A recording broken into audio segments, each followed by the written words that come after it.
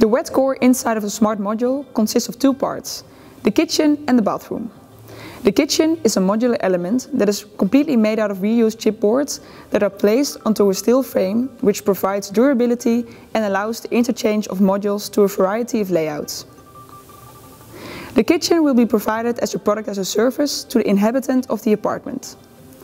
The maintenance, therefore, becomes the responsibility of the manufacturer and creates an attractive business case for both the housing association and the user.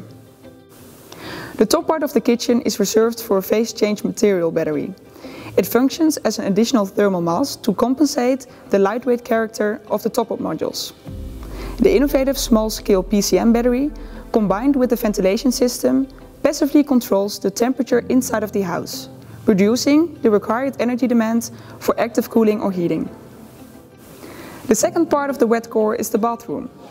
This wheelchair-accessible bathroom forms the center of the smart module and contains a sink, toilet and innovative heat recovery shower. The strategy of the service lines was to minimize the number of pipes within the unit by concentrating all ventilation ducts and water pipes within the smart module, which includes the kitchen and the bathroom.